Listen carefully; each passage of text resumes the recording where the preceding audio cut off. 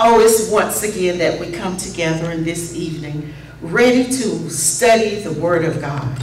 I just want each one to prepare themselves at the table. We need father, mother, and children. If you're at work, just do like my students do. Log in on your phone and have it download or put one earplug in. God is good. As we embark upon our study this evening, we want to, of course, thank God for allowing us to be here. Thank God for you having tuned in. We love you. We adore you. As the Lord continues to guide and lift us up, let us study His Word all the more. We will be coming this evening, of course, in our study. We're in a new quarter. Please make sure that you have retrieved your Bible study lessons. If you don't have the booklet, of course, you can download the page at a time or print as you see fit. These things are always great on a Saturday sometime to just pause in your daily work, you're out and about, and study of the Word of God. We are in the book of Proverbs this evening. Proverbs, our book of wisdom. So we're going to come to you. I will be coming from Proverbs chapter 3. But of course, we want to just look at a little overview of Proverbs. So let's look at our key scripture, chapter 3, starting verses 3 through 6. But we will see that the first 7 verses are very key. So I'd like to just read those first 7 as we look at this book of wisdom. My son, do not forget my law, but let your heart keep my commandments, for length of days and long life, and peace will add to you. Let not mercy and truth forsake you. Bind them around your neck. Write them on the tablet of your heart, and so find favor and high esteem in the sight of God and man. Trust in the Lord with all your heart, and lean not unto your own understanding. In all your ways acknowledge him, and he shall direct your path. Do not be wise in your own eyes. Fear the Lord and depart from evil. Now I just read verses 1 through 7. Our focus scripture focuses on 3 through 6. But the book of Proverbs is one of those books in the Bible that kind of gives you a clear purpose. The purpose of this entire book of wisdom is to help impart and stress to us the need for moral discernment and discretion. The book also works to help us to develop mental clarity and perception. So we're looking at those things today or tonight as we look at our emphasis. Our emphasis in this second quarter is to preserve the unity in the kingdom. Oh, we say we are kingdom citizens. Let us preserve unity in the kingdom by looking better at how we should exercise wisdom. Our thought. Kingdom citizens must know that they have a divine directive to protect and preserve the unity of the kingdom. They must see this calling as a personal, uncompromising principle of kingdom restoration. Yes, key words there. Kingdom restoration. Preserve unity. Protect. Restore. As you parents think about your children, you strive to teach them, to protect them, to cover them in love, and give them wisdom so that they can operate in this world with the love of Christ leading them. So there are some things that we want to look at as we focus on what it means to trust from the heart. Trust from the heart. Now I have a few key questions for us. Question 1. Have you ever fallen in love and the relationship failed? As I work with my young people, they fall in love all the time. They get their feelings hurt all the time. The love of their life, I can't believe this, that, and the other, all the time. We must minister to them during these times and prepare them before these situations hit. So the question is, as we prepare and minister to and teach those young people, because you know the book of Proverbs is really directed for the youth, but of course we adults, we mature Christians, oh, we can learn from it all the day long. Question number 2, do you truly and fully trust God? So when we're ministering to our young people, when they got their feelings hurt, you know, I can't believe he did this, they're just crying and just devastated. In all that we do to communicate with them, did we guide them to the Word of God? Are we teaching them, helping them gain that discernment in trusting and relying on God? One more key question. Questions for us to ponder. Self-reflective questions. Do you acknowledge God in everything you do? Part of the situations we go through are measured by how much do we acknowledge God, seek His wisdom, seek His advice in our daily living. So let us look. The heart of our lesson today, kingdom citizens, realize the blessings of trusting God with their whole heart. What we're looking at is knowing that we can trace the hand of God in our life as we lean and depend on Him. Our text is taken from the book of Proverbs, where we have Solomon. Solomon wrote this book, and he was considered the wisest king. The purpose of the book of Proverbs is to teach people how to attain wisdom, discipline, and a prudent life, and how to do what is right, what is just, and what is fair.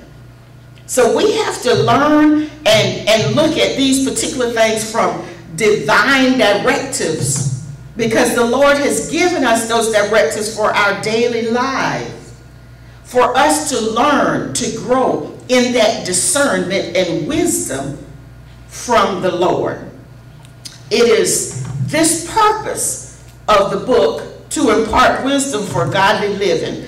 When you assess your life, when I assess my life, because each of us should be reflective, are we living a godly life?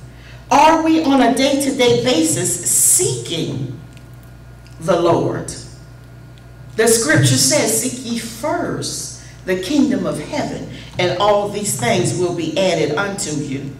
Here is where we will discover some of the benefits of wisdom when we look at this scripture. These first 7 verses of this chapter of Proverbs, as you can read, really sets the precedence for the lesson for this week and ultimately for our life.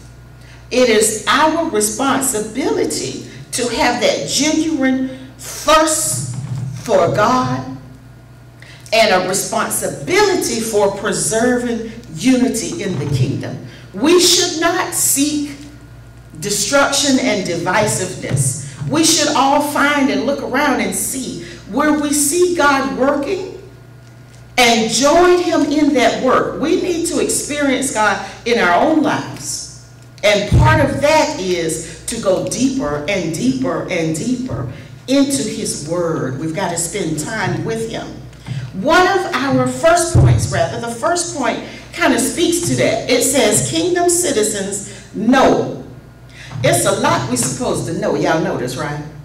It's a lot we're supposed to know. We're going to come back to that later. Kingdom citizens know that loving God mandates trusting God from the heart. We are to study His Word, spend time with Him, so that we've hid Him in our hearts, so that on a day-to-day basis we understand and can do what God would have us to do. The word says, or our lesson says, love is the key ingredient that God has in Himself. And He shares that love with us so that we, kingdom citizens, can give it back. The Lord created us for the purpose of praising and loving Him, choosing Him. He desires that we choose Him all the more. God's love for us is what continues to draw us to Him, so that we may seek that which we really do not understand. And when I read that particular note and the few other pages right here, it says it takes the wisdom of God to understand the love of God, and that's what motivates us to love, to trust, to obey, and to honor and be faithful and to worship.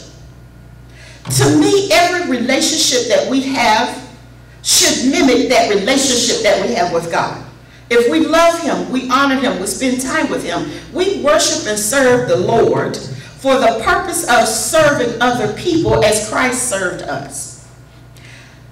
One of the examples that came to my mind in those few words is God is love, and God would have us to love Him so deeply that we cannot do wrong by other people. We don't want to do wrong. I'm the kind of person where I always think about, but I don't like to give gifts. Y'all know Christmas and all that good stuff. I always tell people, oh, but I show you love all the time. I give you love.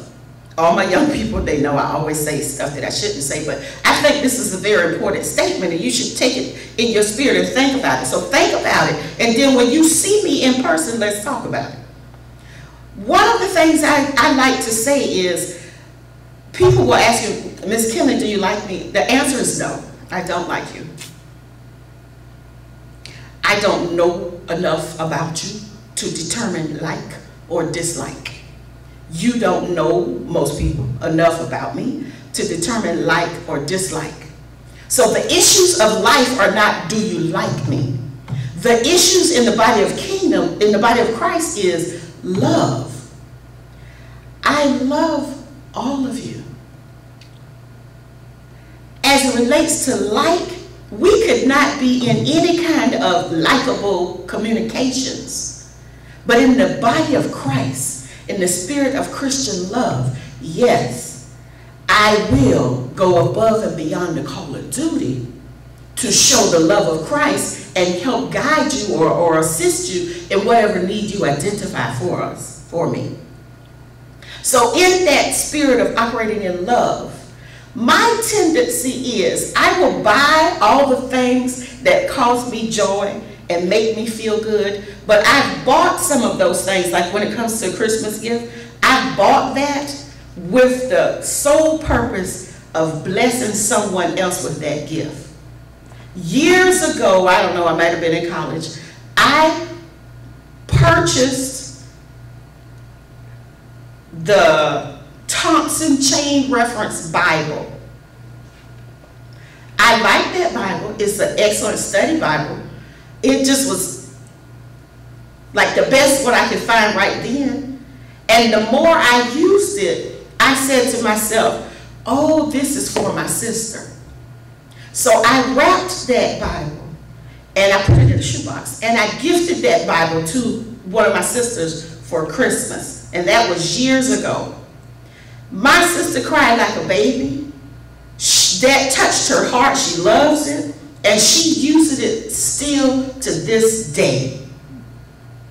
So I knew that that was, yes, something that I was looking for and I wanted. But I realized that this was the love gift that I needed to give to her. Now, I say that because the warmth in my heart was the beauty of seeing her receive that and knowing to this day in her 50s that she still uses it. She would tell you, don't touch her Bible. Okay? Now, I want to ask you this question. What have you done in your life that you can think of right now that you did strictly to bless someone else? It was something, a call that the Lord put on your heart, on your life for you to do. and you didn't do it with the intent or the expectation that you were going to get something back. But what you did get back was so much more love from God. Now, that was for somebody, and it'll flow with the rest of what I'm saying, but the Lord gave that to somebody just now. So can I get an amen? Amen. Amen. Hallelujah. I would tell you, like on Zoom, click on the thumbs up, but I won't be able to see it. Hallelujah.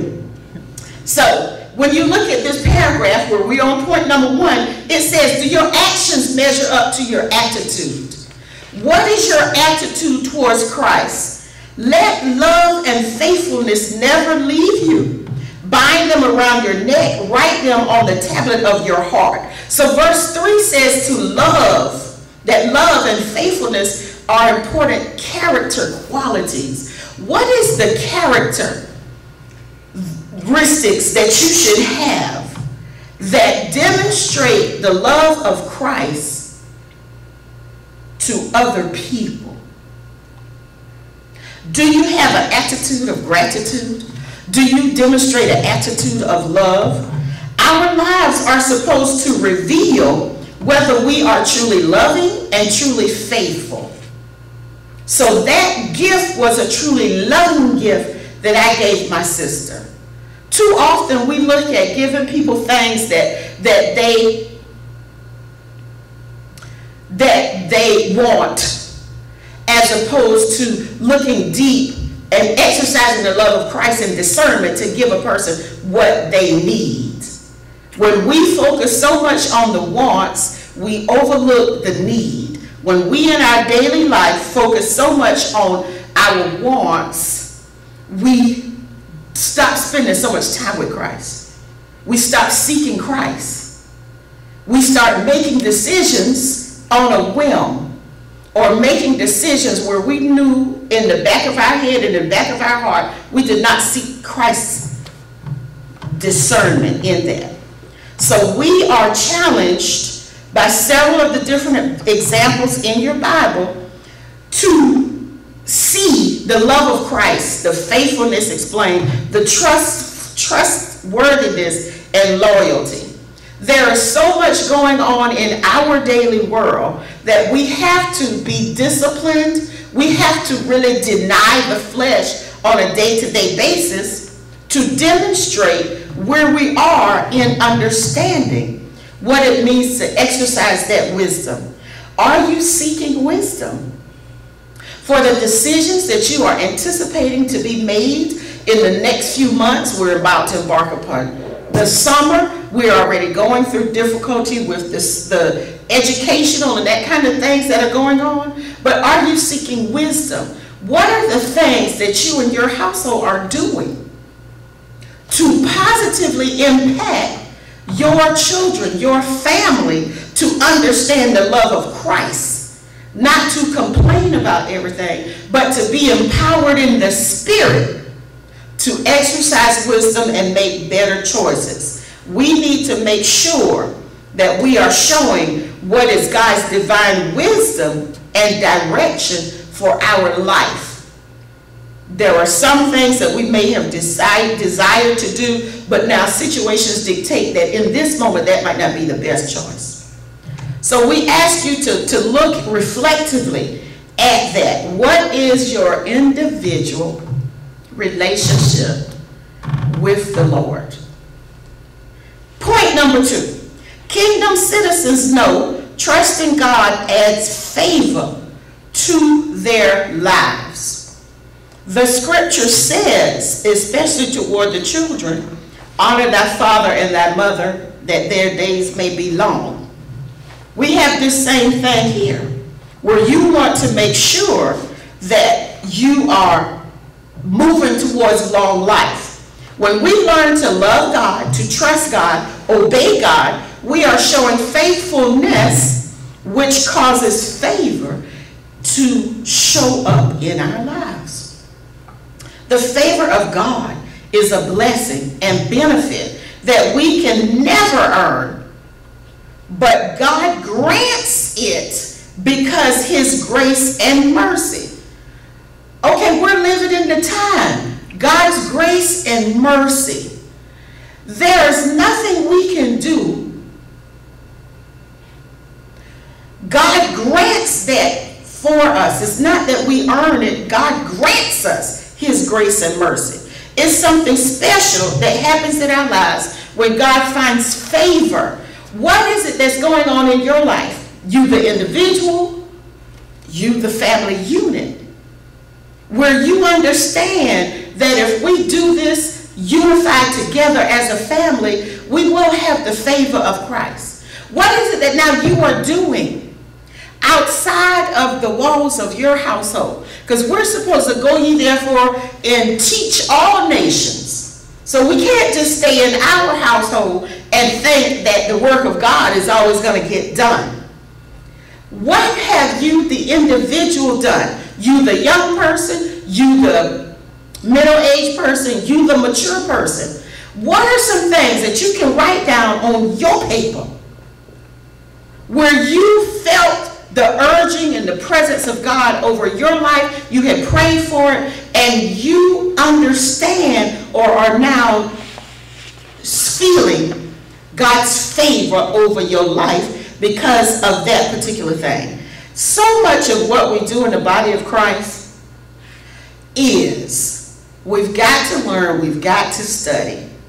So actively walking out your faith walk must include those things. Just you being a part of the Bible study conversation, participating, because I know you're talking at your house, or being a part of the small group sessions is opening up within you that deeper pull to do what Christ would have you to do, to study, to show ourselves approved. The text says, then you will find favor and a good name in the sight of God and man. Along with what was already said about how to find favor in the sight of God, if you look at verses 1, 2, and 3, they speak to love, always being faithful, and remember God's teaching, God's commandments. We got to keep them in our heart. And the Bible, the Word of God tells us this stuff over and over and over and over and over and over and over and over. The Bible is repetitious. And that's because you, the individual, you, the family unit, you, the body of Christ, each one of us is at different seasons in our lives where you might receive that differently in this season than you did 5, 10, 12 years ago. So as you stay connected in the body of Christ, stay connected in studying the Word of God, sit still and meditate and pray. Allow the Lord to speak to you. We're praying and we're saying God is thy answer because you're not sitting still to receive his word. All right? God is spirit. He's going to communicate with you in the spirit. So the repetition of the scripture shows respect to the fact that he understands you're at different seasons in life. We're at different ages or stages of spiritual maturity. So we've got to embody that. We've got to understand that. To be consciously aware of that helps us to hide the Word of God in our heart and to gain and grow in that discernment. As you grow, especially I tell the young people as they grow in leadership, there are some things that they're like, but Sister Kinley, I don't want to, or I didn't want to know that. But all of that is moving you to a different level of spiritual discernment. So that is the Lord speaking to you, the Lord helping you to understand how to receive his grace and mercy and how to maneuver and act and respond to that in the body of Christ. Point number 3. Now, I told them when we started that this was going to be a short lesson because it was a little tricky, but most of it is self-reflective for each one of us. So the questions and the comments, you've got to kind of go to the Lord for that for yourself. But point number 3 says, Kingdom citizens know that they cannot lean on their own understanding. Think about a decision you made. You know that you didn't seek the Lord for it or about it, and it just fell apart. And in the falling apart of whatever that situation was, there was no need for you to be bitter, for you to be upset. All you could say was, I knew I did not seek Christ before I made this decision. I'm not even surprised that it fell apart. My feelings are hurt, but I can only blame myself. Can I get an amen from somebody? So when you look at that, there must be a full commitment to the total being. And what that means is commit in the spirit, your soul, and your body to the Lord, that you will trust him, that I will trust him, that we will trust him. So we all, I'm sure, can think about areas of our life where we've not yet turned it over to the Lord. We might have it straight for about 3 or 6 months, and then we got stepped out of being wise and decided we could do it for ourselves, or we could make a better decision. You cannot exclude the Lord in the decision-making process. We are children of God. This is us operating under his grace and his mercy. Okay? So we've got to make sure that we are obedient. As a parent, when you've told your child to do thus and such over and over, you know y'all have already went through it, and you know the child understands what they're supposed to be doing. And here now, they've not done it. And now you're reprimanding them in that moment of how you feel with what you would say is a child who won't listen. Okay, stop and find some humor. How do you think the Lord looks at us? I tell you, I know that the Lord has great humor. All right? When you want to put your plans together, and go ahead, the Lord is laughing. Because we've got to make sure that we're trusting him. We must not be wise in our own eyes. We should always be willing to listen to God and willing to be corrected by God. We should pray for that chastisement in the spirit. And we've got to seek wise counsel. We do not need to be hard-headed. The scripture says that he will make our path straight by guiding and protecting us. Trusting God is the best option always before our own understanding. God's way is the right way in every situation. Every situation. Every situation. Trust in the Lord with all your heart and lean not unto your own understanding. That's what we have in verse 5. And it says here that we are encouraged to not put our understanding over God's understanding. We are to seek the Lord. We are to grow in our relationship daily with him so that we understand what it means to operate with a certain sense of spiritual discernment. When your relationship with the Lord is strong, you don't need other people to be telling you what the Lord has just told you, because you know when it's coming from the Lord. So everyone should seek that emotion, should seek that sense of peace, that overwhelming covering, to know that you're allowing the Holy Spirit to lead, guide, and direct your path. So we need to be seeking that discernment, because that's where you're going to find and start moving into unity. We cannot live a healthy life if we're always fighting and being involved in indecisiveness. We've got to reach out. We've got to extend a hand, ready for reconciliation at all times. That's the church covenant that we operate under. And some months ago, your homework assignment was to make sure that you had the church covenant in a nice frame on the wall at your house. Pause right now and look around. Is it on the wall at your house? The church covenant right here at Jehovah, we say we operate under that. It absolutely says that we are to be always ready for reconciliation. If we are to operate and understand what it means to be unified in the body, then we've got to understand that we must move as a team, as a body. No one person is any more important than the other.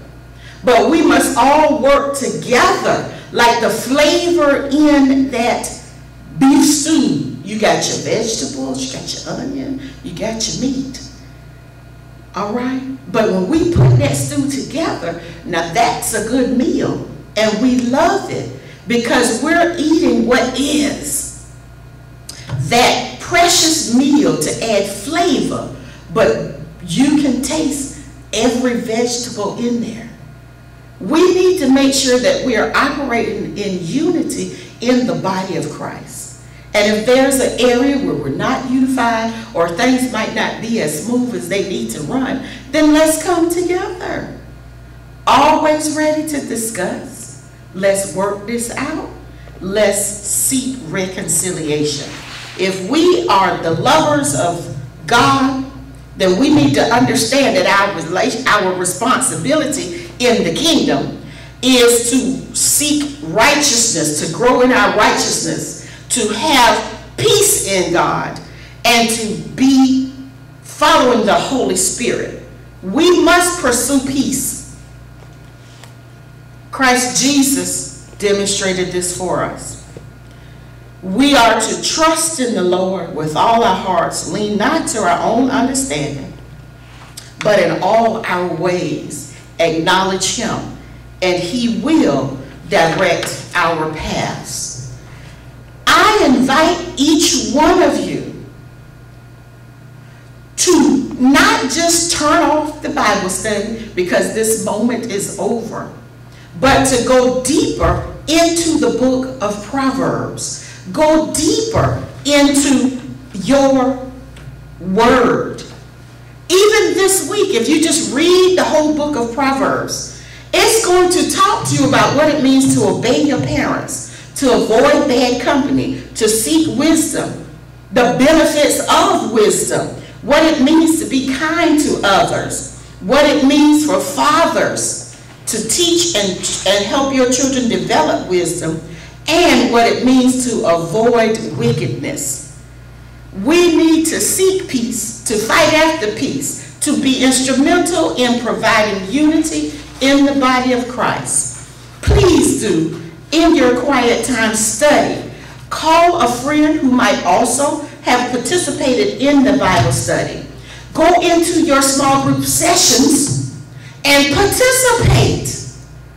What are the thoughts that you have on those first key questions? Be ready to share. If not, be ready to ask a question. Seek wisdom and ask and pray to the Lord for guidance and strength. So I'm going to leave you right here with that. Let the Lord use each one of us. This was a little bit tricky for me, but I'm going to continue to go back and read all of the book of Proverbs because I want to be ready for any of the questions, comments, or concerns that the Lord reveals to my spirit so that I can reach out to someone else, ask for prayer.